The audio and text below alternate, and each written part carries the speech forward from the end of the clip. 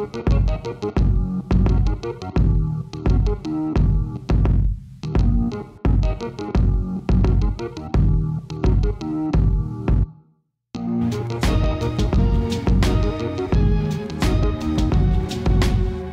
I'm Wiley Sharp with Denison Yachting, and today we're at the Cannes Yachting Festival, the largest in-water boat show in the Mediterranean, and we're on board the largest catamaran, which I also think is probably the most impressive catamaran at this show, the Sunreef 80.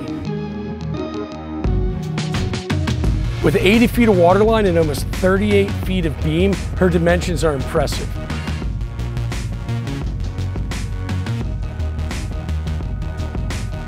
Like any catamaran, the foredeck is one of the most important areas on the boat while either under sail or at anchor.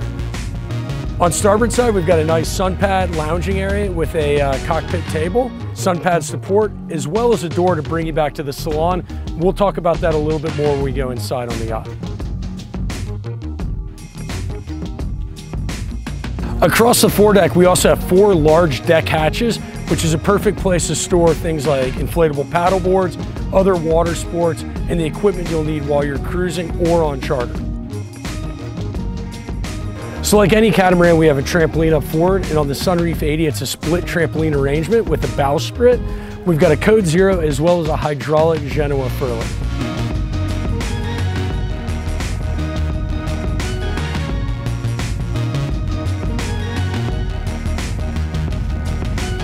As we make our way back to the cockpit on the Sunreef 80, one of the things we'll notice is the exceptional quality of all the stainless work throughout the yacht, as well as the high bulwarks, which give a very safe, secure feeling. Sunreef has always prided themselves on building a high quality yacht. One of the easiest places on any catamaran to see that is in the standing rigging, and on the Sunreef 80, it's evident that it's overbuilt. So as we continue to make our way back to the cockpit, one of the things you'll notice are the flush hatches and how wide the weather decks are on the Sunreef 80. A couple of gradual steps bring you down to the cockpit, and before we explore that area, I'd like to point out that we've got a deck winch here as well as oversized cleats. Under where I'm standing right now is access to one of the 2 mechanical spaces on the Sunreef 80. One of the most important areas on any catamaran is the sugar scoop, and on the Sunreef 80, I absolutely love the sugar scoop. It's a nice gradual entry into the water. We've got swim ladders both starboard and port. Whether fishing, diving, snorkeling, or just hanging out, the sugar scoop is always one of my favorite areas to hang out on a catamaran. In the latest Sunreef designs, the stern has always incorporated modular furniture, which allows you to remove that to create a very smooth transition from the salon to the cockpit to the swim platform.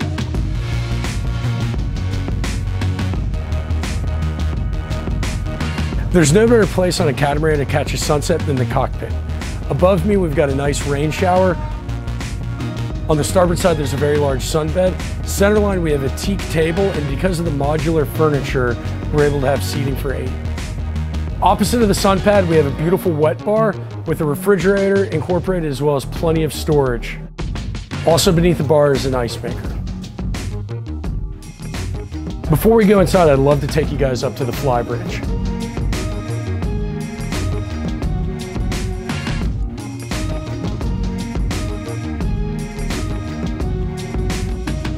Over the years, I've been on a number of large catamarans, and one of the first things that really blew me away with the Sunreef 80 is just the size of this fly bridge.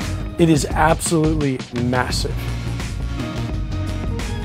The attention to detail Sunreef puts into each one of their yachts is impressive. Yes, we have a large sun pad aft here, but they were smart enough to move all of the working lines outside of the guest area. So while you're hanging out here in the sun pad area, you don't have to worry about the traveler main sheet. While underway, the flybridge is where most people tend to gravitate, and on the Sunreef 80 centerline, we have a massive settee with seating for 10. This also doubles as an alfresco dining option while at anchor.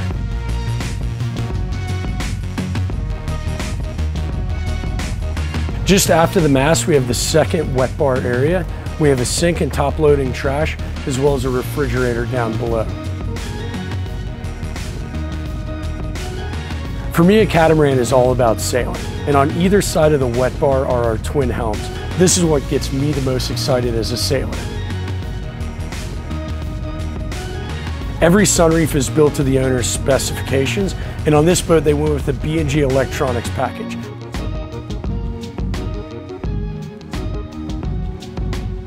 So we have a touchscreen chart plotter, VHF remote,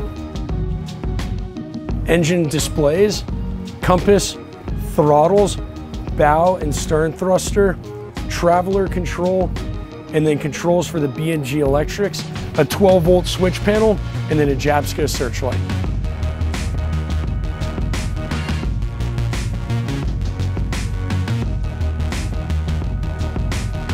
As I've already mentioned, Sunreef put a lot of thought into the way that they ran the standing and running rigging on this boat. It's no different when we get here to the front of the flybridge to the base of the mast. The rigging plan on the Sunreef 80 lends itself to short-handed sailing. Just aft on either side of the mast, we have 2-speed Harken electric winches. Outboard of those Harken 70s are built-in line holders. One last thing I want to mention on the way down to the salon is this massive hardtop. Not only does it give us great sun protection, but it also offers a very good view of the mainsail through these clear windows.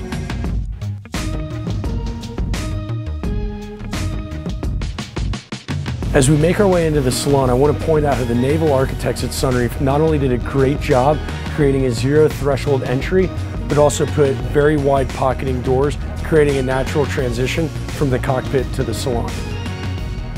As we make our way into the salon, we have our third dining area on the Sunreef 80 with seating for 10 over to port.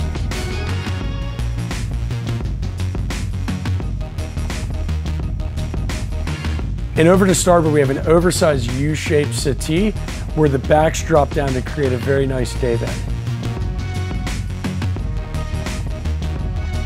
Centerline, we have this hideaway television, which makes this starboard area an ideal place for movie night. Forward of the hideaway television, we have a wine cooler with the soft touch open and close. Starboard forward, we have the lower helm station, which acts as a central control for the entire yacht. On the outboard side of the helm station, we've got lower controls for the diesel. We've got generator controls, bilge controls, and 12-volt switches. Starboard forward at the lower helm station, we've got engine controls, engine displays, another B&G chart plotter, a Sunreef proprietary systems control module, B&G autopilot control, and a VHF handset. Also incorporated into the helm seat is a B&G autopilot control. Making our way down the port forward companionway, we're going to take a quick look at the 2 VIP staterooms. We're over here on the port side in one of the 3 guest cabins with a full walk-around queen-size berth, ensuite head, plenty of storage, as well as a nice walk-in closet.